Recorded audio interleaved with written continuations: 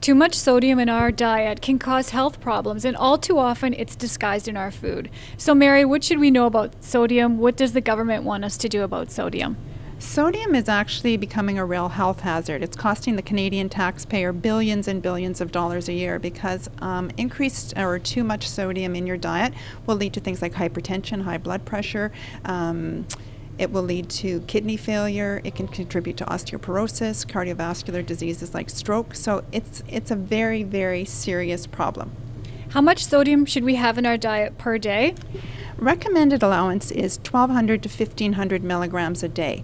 The average teaspoon of salt is just over 2,000 milligrams. So really, under a teaspoon of salt a day is all you need. And that includes the items that are in your packaged food as well. That's right. The highest contributing factor in our diet for sodium is processed foods. It contributes about 75% of our sodium intake.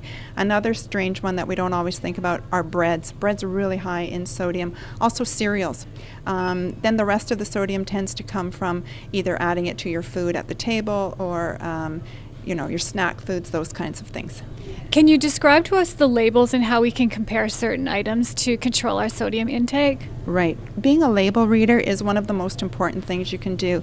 For example, you can get one cereal that will have less than 2 milligrams of sodium. You can look at another cereal that nutrition-wise, other than the sodium, is very comparable, but might have 100 up to 200 or 300 milligrams of sodium. Now, why should controlling our sodium be something that's consumer-driven, something that we can control? Right. The government, actually the provincial government, the federal government, and the territorial government are all working together now.